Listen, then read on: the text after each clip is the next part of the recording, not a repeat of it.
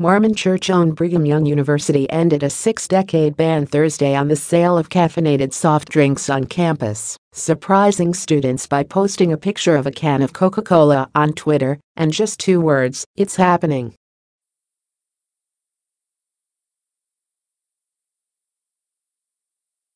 The move sparked social media celebrations from current and former students, with many recalling how they had hauled their own 2-liter bottles of caffeinated sodas in their backpacks to keep awake for long study sessions.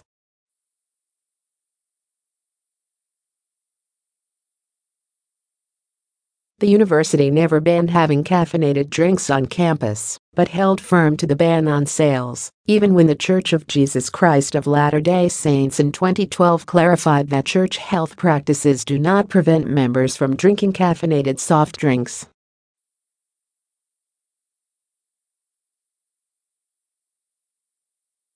The ban has been in place since the mid-1950s.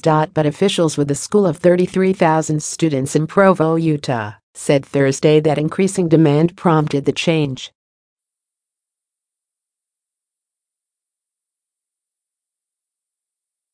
Students were abuzz about a change that meant they'll no longer have to make off-campus runs to load up on their favorite caffeinated sodas to jolt their sleep-deprived brains.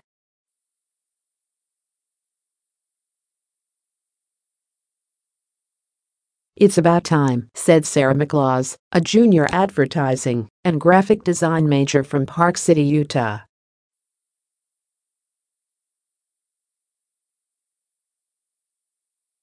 BYU is a great school, but it's behind in some ways. Just the small change of allowing caffeinated beverages, because it's not against our religion, it's high time.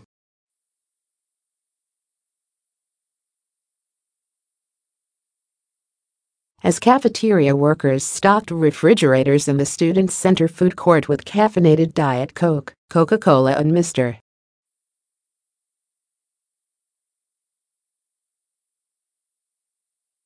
Pibb, students joked about it being the best day ever. "I absolutely love it. It's been a big game changer, even just day one," said McKay Murphy, a junior statistics major from Springvale, Utah.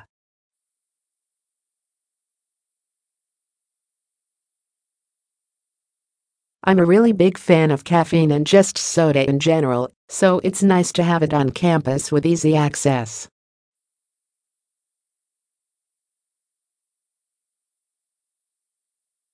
Caffeinated soft drinks will also be sold at sporting events that draw tens of thousands of fans.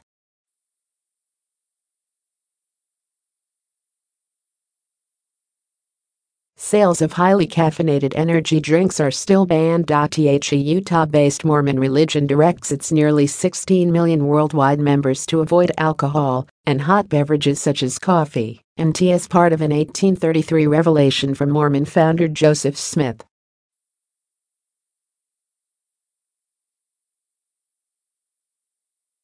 Alumni applauded a change many said was long overdue. "I drank a lot of caffeinated beverages while I was here, but none of them was purchased on campus," said Christopher Jones, 34, a visiting BYU history professor and former student.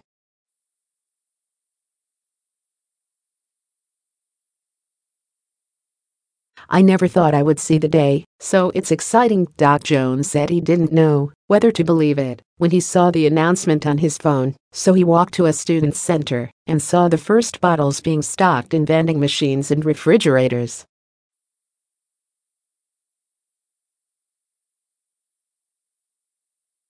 He was one of the first people to buy one. "Did I just buy the first ever caffeinated Coke Zero Sugar sold in No. BYU's Wilkinson Student Center," he tweeted.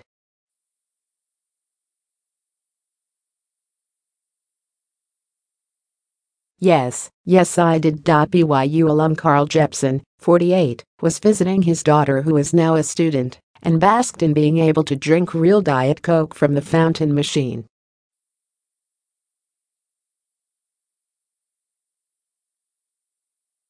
"It's a big day because we can finally drink on campus what we're allowed to drink in real life," said Jepson, a 1994 graduate.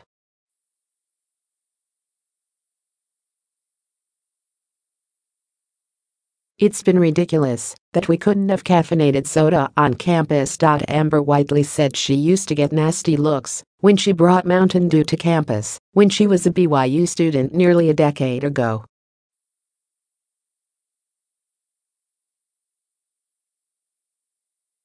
"You youths will never understand the struggle we went through," Whiteley wrote jokingly in a Facebook post.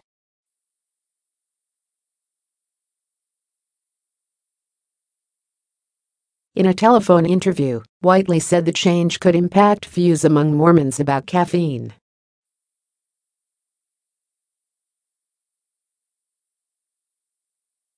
She said some older Mormons in her Salt Lake City congregation still believe all caffeine is prohibited.